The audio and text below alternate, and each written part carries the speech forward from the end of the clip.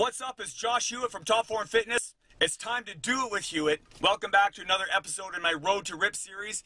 Today I'm going to be going to a muscle activation techniques appointment. I've been having a little bit of achiness in my left shoulder, so I'm going to go get that worked on and fixed up. MAT, or muscle activation techniques, has been the main therapy or corrective exercise modality that I've been using for years. And I was actually just recently certified as an MAT Jumpstart practitioner. So I've been using this technique with my clients as well. And it's really an incredible modality where they assess for muscular weakness and imbalance and correct that using palpation or isometrics.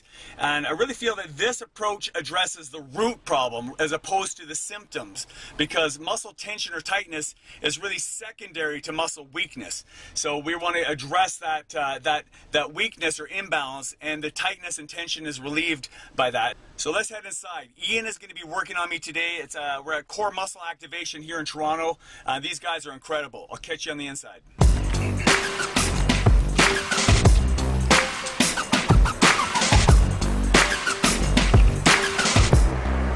Alright, we're heading into Core Muscle Activation. They're running a Jumpstart course today, a program I was recently certified in. And Ian was gracious enough to see me on short notice with my contest just a couple of weeks away. I want to make sure I get things all balanced up and ready to go. Alright, so here's a new group of students taking the Jumpstart program here at Core Muscle Activation in Toronto. There's Eric, instructor. Amazing guy to learn from. Definitely recommend this course. Good luck, guys. Have fun. The neck stuff looks great, okay? When you're seated with gravity, though, there's a little bit of, it's a little funky. When you're down here on the table, no gravity, it's good. Couple little things. It doesn't look too bad. This little shift in the pelvis is setting off a whole bunch of this stuff, okay? So what I'm going to check, this hip, it actually opened up a little bit, but we're going to check it out. You've got a bit of scapular stuff here, like, you know, that forward flexion stuff. So your shoulder blade is not just in the right spot. So you're actually trying to orchestrate how to maybe like low traverse serratus or something. Like something, probably a combo of a bunch of those guys.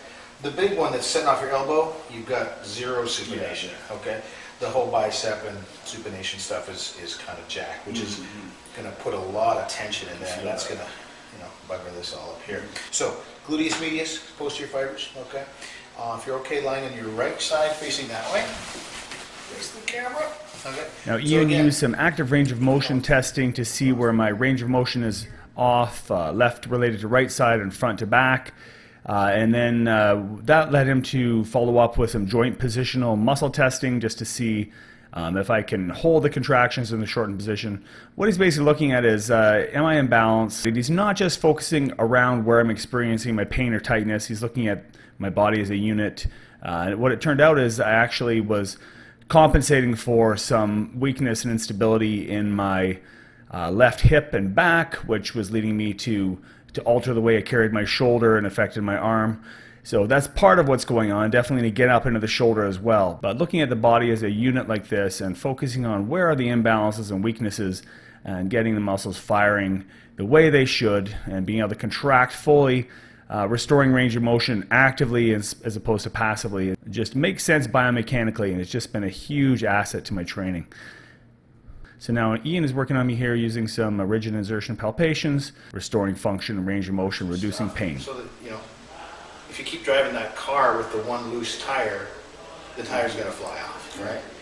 And if you tighten the tire, well, there we go. Now we can probably drive further. Yeah. Same thing here. If we get everything all working more efficiently without that wobble.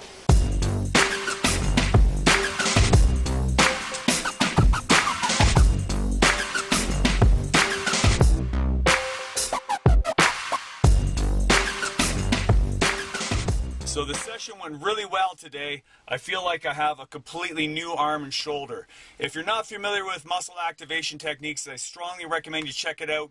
Muscleactivation.com, or check out coremuscleactivation.com if you're in the Toronto area. definitely worth looking into, especially if you're competing in like physique or bodybuilding. Being able to activate and contract those muscles properly and having proper muscle symmetry is very important for presentation on stage, and of course for injury prevention and for performance, also very important. I'm also going to post a link to an article I wrote on muscle activation techniques. You can check that link out down below. I hope you found this video useful. If you liked it, like it, make sure you subscribe, and until next time, stay strong.